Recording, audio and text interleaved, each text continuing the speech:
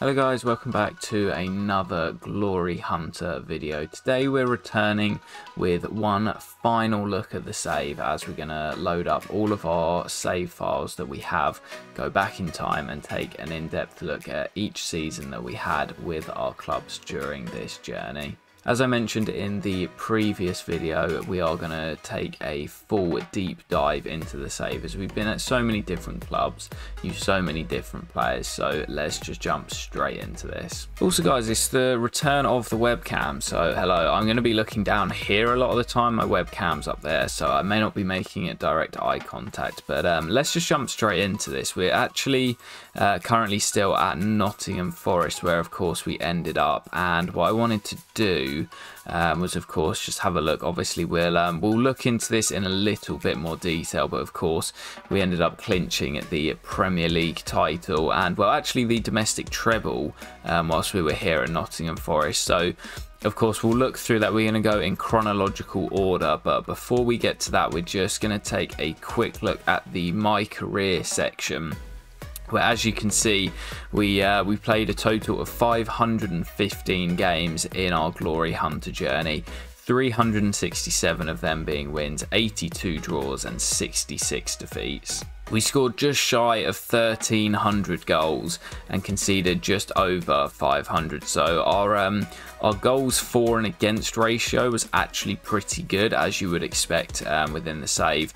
We did obviously start to concede more on a consistent basis towards the end of the save when we adjusted the sliders. So what we're going to do is just go into each individual season, load up the save and take a look at the squad that we had, our transfers, and obviously how we ended off each season. So we of course started with Atletico Madrid in the first season of the save, and of course we went on to win. It was a European double, wasn't it? I believe we won the Copa de España alongside La Liga and the Europa League after being grouped in the Champions League. So pretty good season, only the 4 defeats, and I think only one of them was domestically. So we'll head over to the Atletico Madrid save and we'll take a quick look around. Alright then guys, so here we are on the Atletico Madrid save. We are just into the beginning of June. Now this of course is how we had the squad set up in the 4-2-3-1.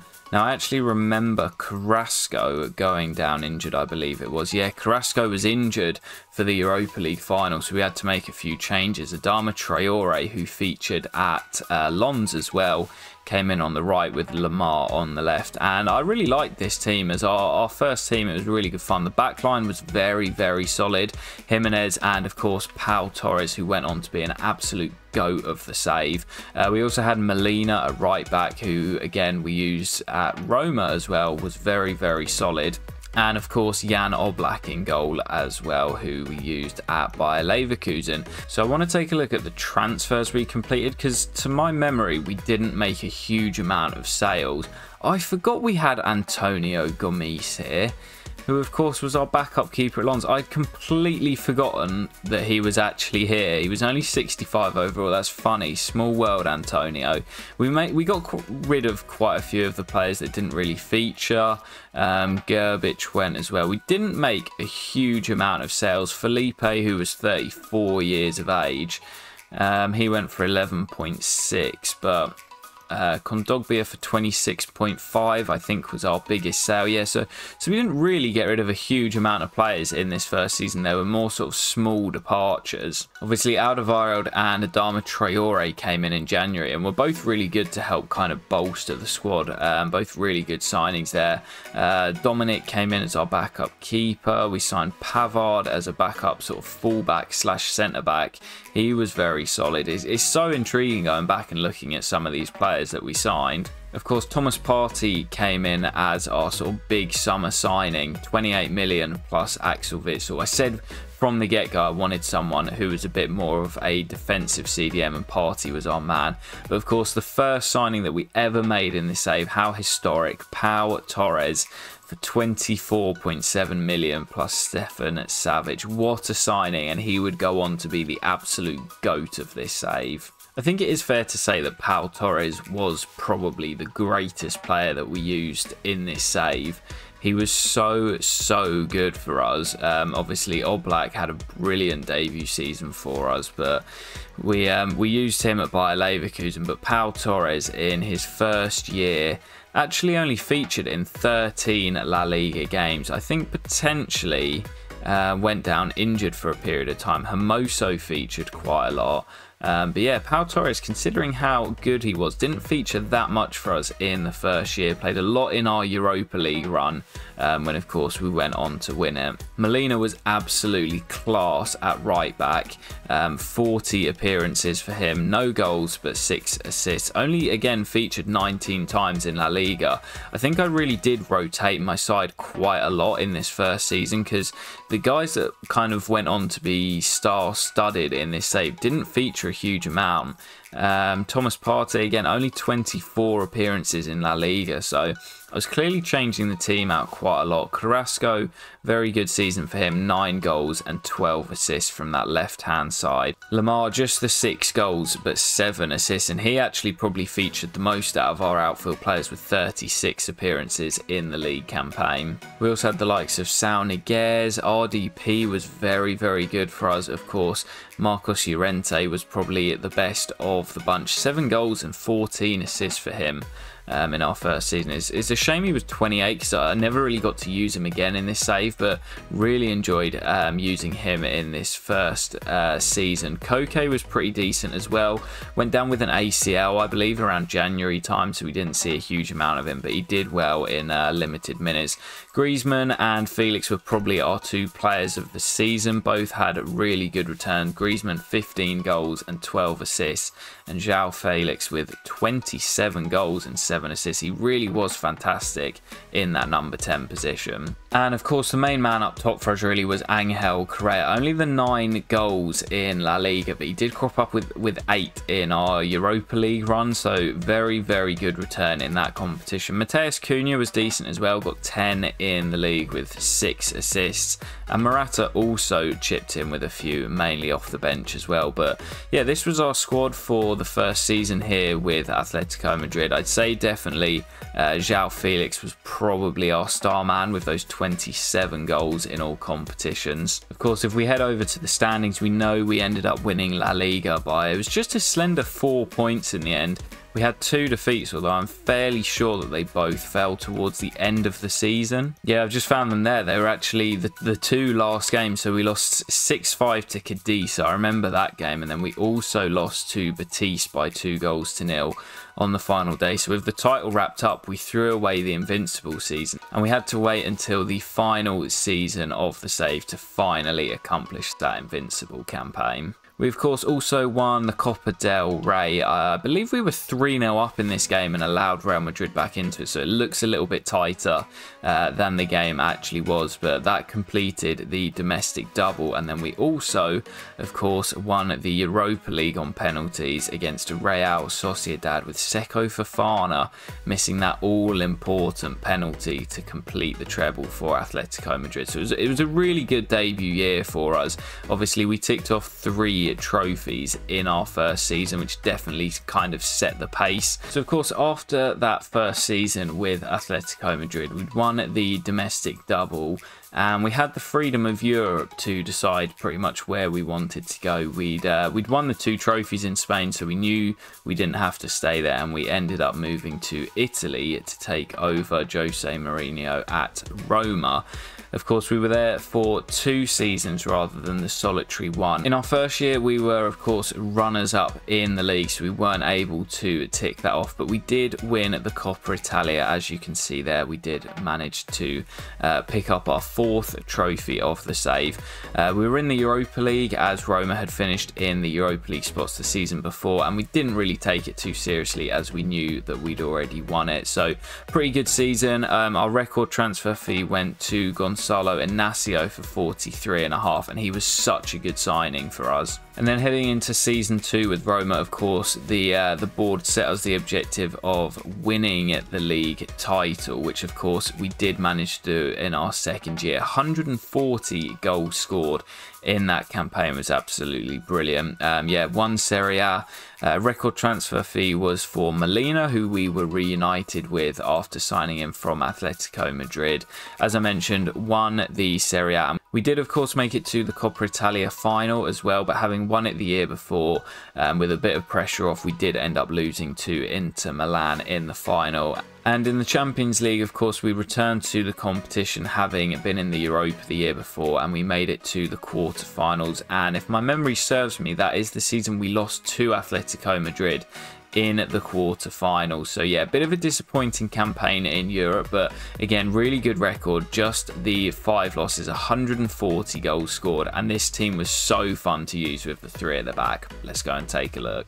So here we are at the end of our second season with Roma, and I thought we had a pretty good season. The board disagreed. You can see they were not very happy with us, and that was because they wanted us to reach the final of the Champions League, where of course, as mentioned, we crashed out to Atletico Madrid. We did of course manage to win the league title and actually complete all the rest of our objectives, so they were really set on the Champions League final.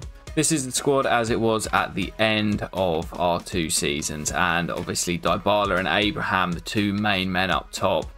Jonathan Martens, who I'm quite sad we never got to use again in the save. Not sure where he is, but Nicolo Zaniolo should be here somewhere as well. There, 86 overall. He was also very important in that number 10 position behind the 2 main men, Dybala and Abraham.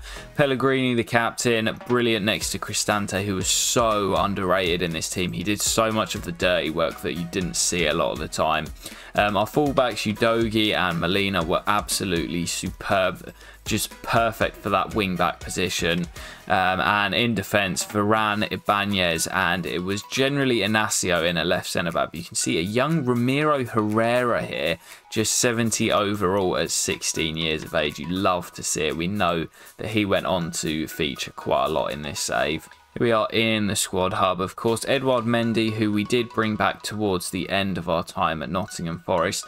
More in his prime here, and kept 19 clean sheets in 38 games, which was pretty decent for us. As I mentioned, our fullbacks or wingbacks were perfect in this system. Udogie and Spinazzola were both brilliant down that left-hand side. Molina was brilliant down the right-hand side. Notched up 3 goals and 7 assists, but always an outlet. As I mentioned, our defence was brilliant. We had Ibanez on the right, who was probably a bit of an unsung hero in the back line. Varane, who of course we signed in the middle, was superb. And Gonzalo Inacio as well. Went down injured in the second season, but he was so good for us over our 2 years here at Roma. As I mentioned, Cristante was brilliant next to the captain, Pellegrini. All these guys sort of chipped in, like Moretti, Pobega, Ravella were never really starters, but all did really well. There's another young Ecuadorian, Javi Carmona. We really developed some Ecuadorian beasts in this save. Of course, Javi Carmona went on to be an absolute tank of a player. He was at Chelsea and grew to be really high rated.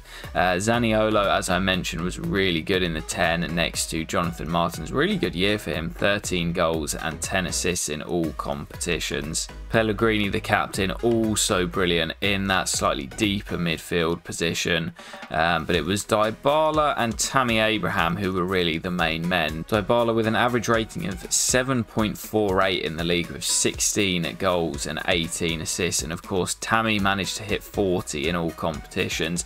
He was the first man to do that in the save, 31 goals and 13 assists in the league. Also a quick shout out to Nonto, who went on to be a bit of a beast at PSG, but he was really good for us, 11 goals and 12 assists in all competitions. As I mentioned, we did, of course, win the Serie A in our second year. It did take us 2 years, but we just edged out Milan in the end by 5 points. We managed to reach 100 goals in the league as well. So very good season for us after finishing second the season before. We, of course, lost the Coppa Italia final to Inter Milan, but we had beaten Lazio the year before to make sure that the trophy was ticked off. And, of course, in the Champions League, as I mentioned, it was that knockout to Atletico Madrid in the quarter-final. João Felix came back to haunt me and ruin our Champions League hopes. So after conquering Rome, of course, we headed to Germany to take over as Bayer Leverkusen boss, but it was a bit of a weird one to end Season 4 as we actually joined halfway through the campaign. You can see only 26 games played, but we did manage to jump up into 3rd place and secure Champions League for Season 5, which would be our first full season at Leverkusen. Of course, Pau Torres was signed by the club, not by myself, for 59.9 million, but we had a really good second half of the campaign. Managed to finish in 3rd. Of course, they were already knocked out of the DFB Pokal by the time we had joined, so we had no chance of winning that trophy. But of course, in our second season at Leverkusen, our first full year, we did really well. Won the Bundesliga, and again, this team was so much fun to use in that 4-4-2. We had so many good attacking players. We of course won the DFB Pokal. Ignore the fact that it says final rather than winners. It's because to basically to secure a move, I had to lose that final. After winning it, when I tried to move, I couldn't faction a move anywhere. So we had to lose the final, so we got a move to our 4th club. So of course we did win that. We'll see that when we load up the save. But yeah, won the Bundesliga, won the DFB Pokal, and made it to the Champions League semi-finals. We were getting closer and closer and closer. Had a really fun side, and it was our first full year at the club, and we scored 164 goals in all competitions. Let's go and check it out. Alright guys, here we are at Leverkusen, and actually my save file is just before the DFB Pokal final, which was the final game of the save, and I'm pretty sure we won it by 2-1 in the end. Yes, we went a goal down, didn't we? Because En-Nesyri scored against us, and then we managed to turn the game on its head. But of course, this save file is just slightly before that. If we head over to the squad, we of course were playing in our 4-4-2 system with Adeyemi and Gabriel Jesus up top. This team was so good. Diaby and Saka on the wings were just electric. I think I said in the season review that I didn't quite get the output out of the wide players that I wanted, but they were still really influential to how we played. Renato Sanchez was class as our box-to-box midfielder, and Neves, the captain, was really good as well. Our team was quite settled here at Leverkusen, so generally this was our strongest 11, and this is what we went with. Of course, Pau Torres reunited now at 30 years of age, and he wasn't done there. We'll run through the player stats very quickly, and I believe this was the period in the save where we adjusted the sliders. It was certainly when we started to concede on a more regular basis. Look at Pau Torres with 5 goals. You absolutely love to see it. This man was so important for us. But yeah, we started conceding on a bit more of a regular basis. Ramiro Herrera getting up to a 77. You love to see. But as I say, we won the Bundesliga pretty convincingly in the end. Not for the first time, we scored over 100 goals in the league season. Renato Sanchez, I absolutely love this man. I still feel like we were slightly robbed of him. Of course, we did reunite with him at RC Lens, but the time at Leverkusen was short-lived because of injury. Ruben Neves, the captain, was superb, really consistent performer across all competitions, and of course scored in the Europa League final against Spurs in, I believe that must have been the end of season 4 with Bayer Leverkusen, to pick up our 2nd Europa League title of the save. Moussa Diaby and Saka, as I mentioned briefly, their output maybe not as good as it could have been.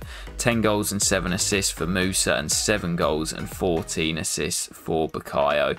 But it was actually Timo Werner who stole the limelight from our wide players. He of course played up top a little bit as well, but 16 goals and 14 assists was brilliant from Turbo Timo. I forget that of course we had Sadio Mane before picking up his regen at Nottingham Forest, and he was bloody brilliant for us. 18 goals and 11 assists in 24 Bundesliga games before going down injured. Gabriel Jesus was very solid as well. I remember he was out for a period of time with injury as well, which meant that Karim Adeyemi was our main man really in this Bayer Leverkusen side in the 2nd season, and he was absolutely superb. Of course, followed that on into our time at Nottingham Forest, where he was playing a slightly different position, but we still got the best out of him. Karim, 27 goals and 14 assists playing up front in this Leverkusen side. And as I mentioned, we of course won the Bundesliga pretty convincingly. Wow, I didn't realise we won it by 14 points. We absolutely smashed the Bundesliga. 109 goals scored, just 3 losses. And of course, in the Champions League, it was not Chelsea who knocked us out. We got past them in the round of 16, knocked out Bayern Munich in the quarterfinals as well, and it was Barcelona who tore us apart in the second leg. We got 1-1 draw at the Nou Camp and got torn apart at the Bayer Arena by 4 goals to 1. Barcelona went on to play City in the final. No idea what the outcome was, but for us it was a 5-2 aggregate defeat to FC Barcelona, and our wait for the Champions League went on. We of course then headed to England for the first time to take over the team that I support, of course, Chelsea, as we went in search of that Champions League, and of course Chelsea were the team that delivered it. We had a huge transfer window in what was season 6 of the Save. Had a huge transfer window, obviously brought in quite a few big players, and we had a brilliant campaign. 167 goals scored was most likely the highest we got in a season. Of course, we won the Premier League at the first time of asking, got knocked out in the FA Cup 4th round, and of course Champions League, as I mentioned, did go on to win it. So we were finally able to light up the Champions League trophy, which was the one we'd been after for so long. Won the Premier League our first time in England, but knew that heading to France the next season we would have to come back to England at a later date. So here is our team set up at Chelsea, where of course in the second half of the season we brought in Declan Rice and went to this 5-3-2. The team was pretty set in this system, and specifically this lineup as well. This was by far our best lineup that we could put out. We had some pretty decent squad depth as well, which obviously helped with the Champions League. But as I mentioned, this starting 11, a few of the guys on the bench really helped out. Where's Chilwell? There he is. 87 overall at this point, but of course went down injured. Yeah, this lineup was by far our best. Really, really good when we moved to that 5-3-2. And again, we'll rattle through and have a look at a few of the stats. I'm trying to get through this a little bit quicker as I want to do my team of the save at the end. I don't want this video to go on for too long, but Ben Chilwell, of course, brilliant. 2 goals and 8 assists in the Premier League. Only 26 appearances due to injury, but really high average rating.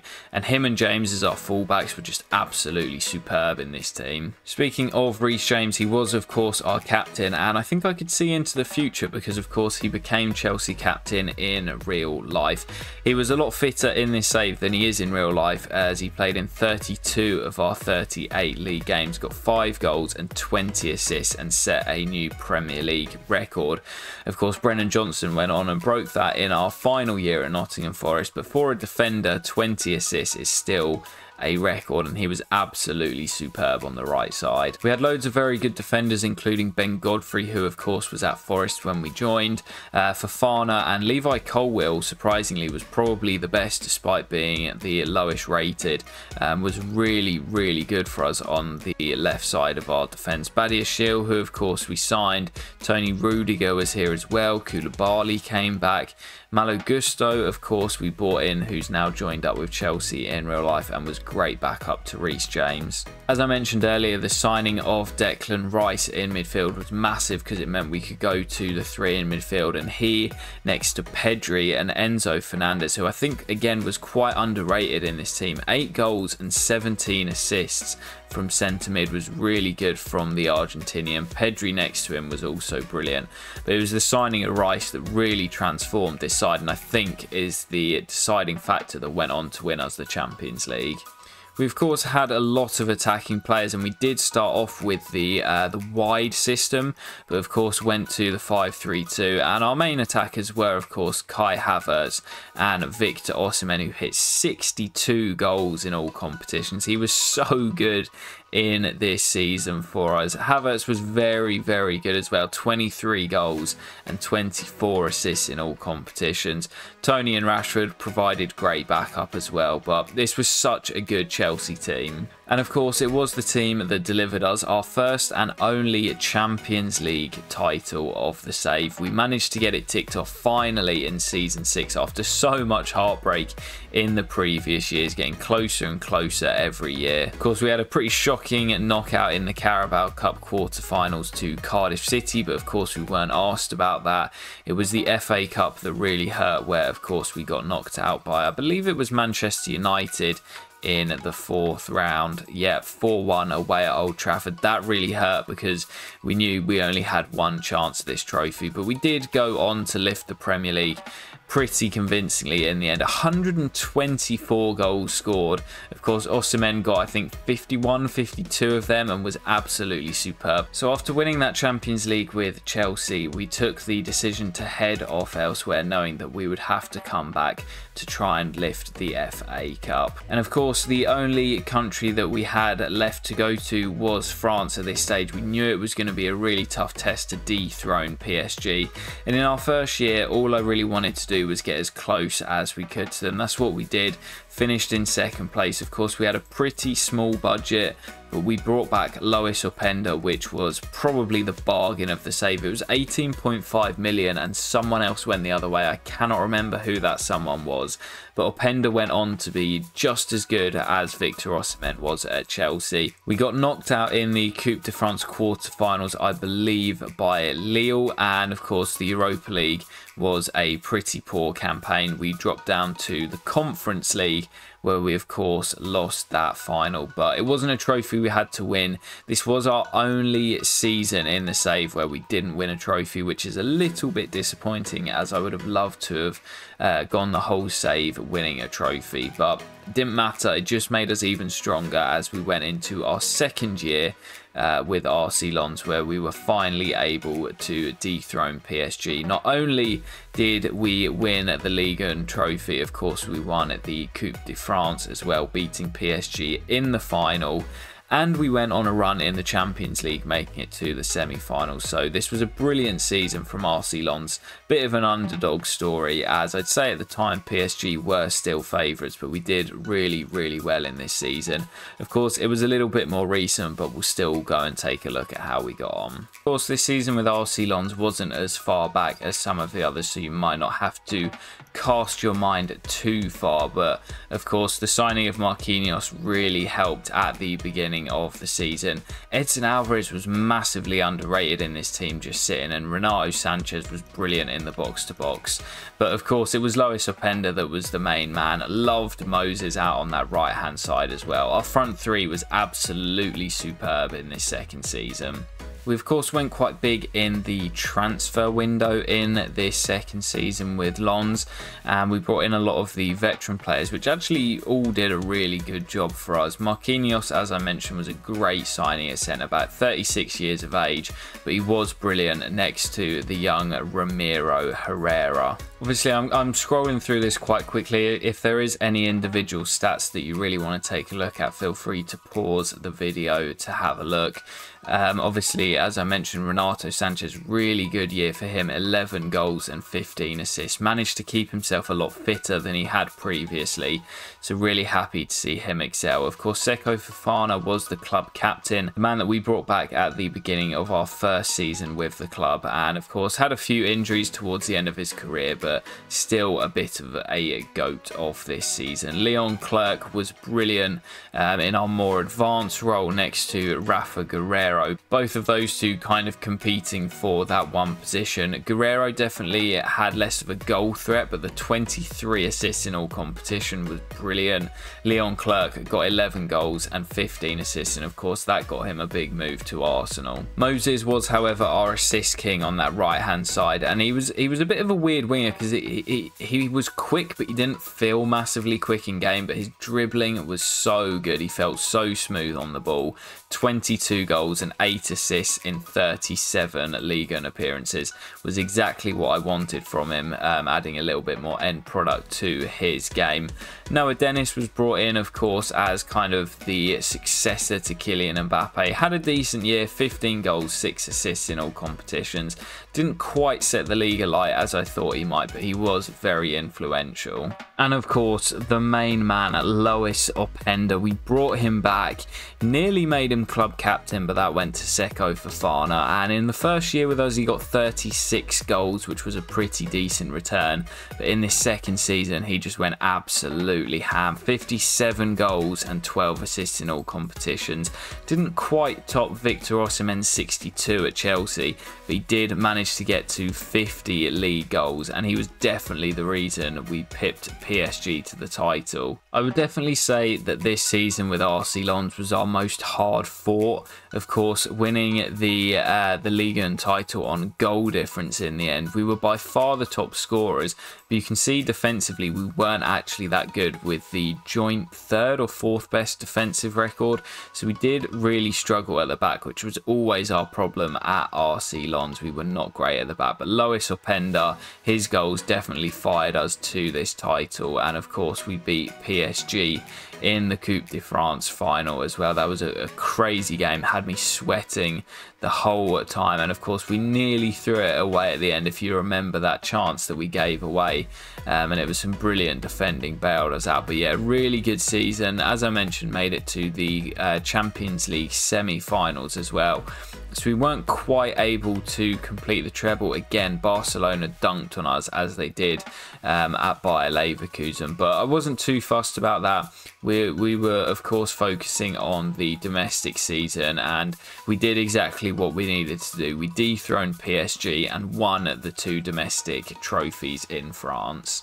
And of course, guys, that takes us to the here and now with Nottingham Forest, where we were domestic treble winners, lifting the Premier League, Carabao Cup and the FA Cup. And of course, we did it without losing a single game in the domestic season. This is obviously a lot more fresh in the memory, but we of course set up this crazy tactic here at Nottingham Forest. I don't really know what possessed me to do it. I've been watching too much Pep Guardiola, but yeah, I mean, this team was just absolutely superb. I'm just going to run through the squad very quickly, as we did go through all of this in the previous episode where we did a full season roundup. But yeah, really enjoyed our time here at Nottingham Forest. It was such a nice way to round out the save, and yeah, really happy with how the save went in general. Obviously, we started this way back in January. I'm now recording this at the beginning of September, so it's been a long process. I've never really done anything like this before. Really enjoyed it. It was such a fun save. We used so many good players,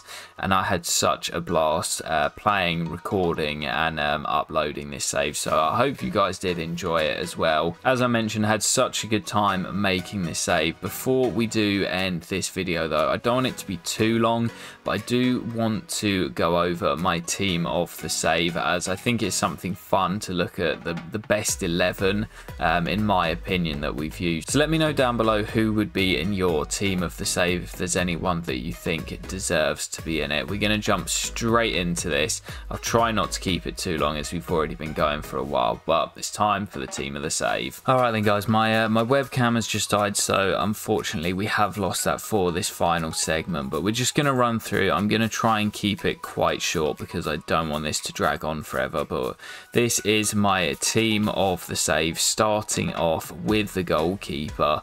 I don't really think it could be anyone else but Jan Oblak. He was of course with us at Atletico Madrid and Bayer Leverkusen, and I'd say throughout the save it was only ever really between him, potentially Edouard Mendy, and Esteban Mendes, who I mentioned in the last episode of the save was absolutely superb for us.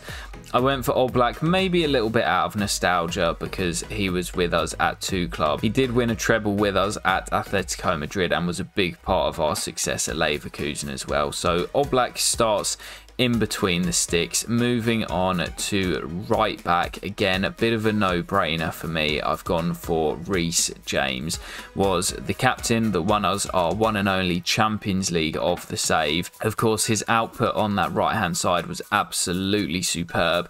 Record for most assists by a Premier League defender and captain of our Champions League winning side. Honourable mention at right back goes to Molina, who was very good for us at both Atletico Madrid Madrid and Roma, but I think for me, James wins that one pretty comfortably. Next up, we've got our right centre-back, and this was quite a tough one to pick. I'm sure you know who the left-sided centre-back is going to be, but we had to pair him with somebody. I really struggled to pick one person for this position, and I ended up going for Gonzalo Inacio from Roma, and that is because he sticks out for me as just being so solid at our time with Roma. He was absolutely superb for us. I was tempted by Varane, Christian Romero from Forest, one of the boys from Chelsea, potentially Leverkusen, although we did concede a hell of a lot of goals there. But Gonzalo Inacio goes in. He was really, really solid for us in the back three at Roma. So, of course, slotting in next to Inacio, you know who it's going to be. It's Pau Torres. He was so important for us in this save. Solid at the back, became a bit of a goal-scoring machine as well at the three clubs that we used him at. And, I mean, as I've mentioned before, for me, he was the GOAT of this save. My favourite player throughout the whole thing.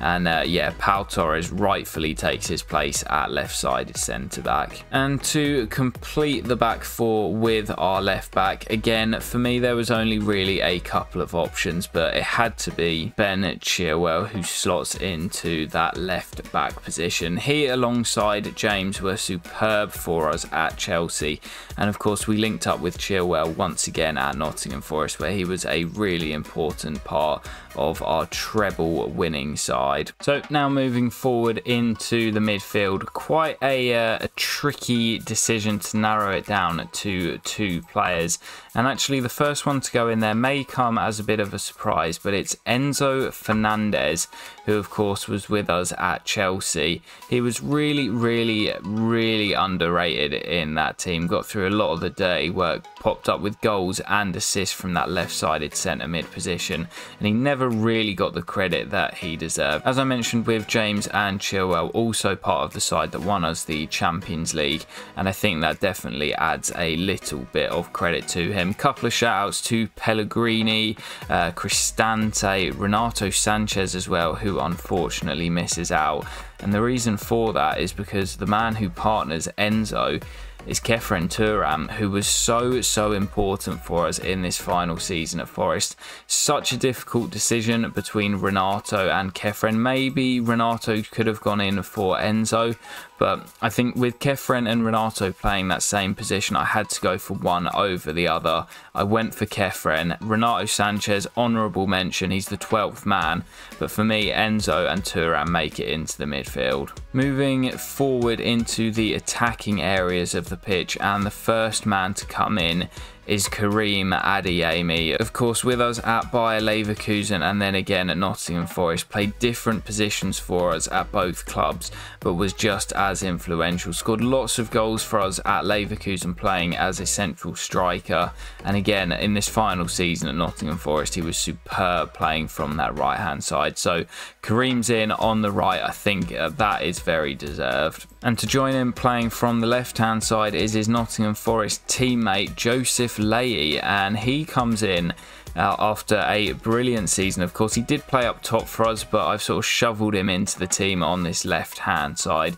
He was brilliant, got over 40 goals, lots of assists as well in this Nottingham Forest team, and of course we were treble winners. So he joins Karim Adeyemi playing just behind the front two, the first of those being Victor Osimhen. Of course, got the record number of goals in a season for us with 62. There was absolutely no way he wasn't going to be in it. Only used him for 1 year, and it was probably the best year we had from a striker in the save. But partnering him, what a strike force this would be. It's Lois Openda, of course, used at RC Lens. He was superb that second season where he got 50 odd goals, 50 in the league.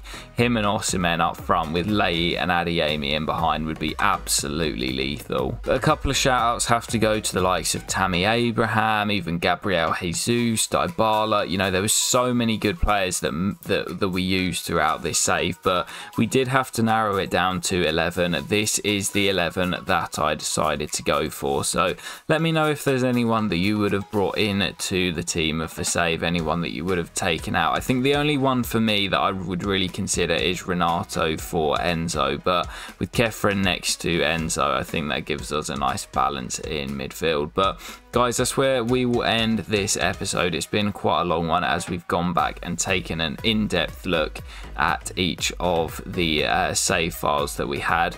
As I've mentioned before, I absolutely loved this save so much. So thank you so much for all the support. I'm thinking we might take a little bit of a break. I'm looking to come back with EAS FC 24 or whatever it's called, with a brand new career mode. It will be something a little bit different to what we had on the channel with the Glory Hunter. So gonna give myself a couple of weeks off and then we will come back. There will still be a couple of streams and videos in the meantime, especially as we close in on 500 subs as I'm recording this. I'm hoping that by the time this is out we will already be there and the 500 subscriber special will be ready and released. But anyway guys, that will do it. Thank you so much for the support on the Glory Hunter save, and I will catch you for some more career mode in EAS FC 24. Peace.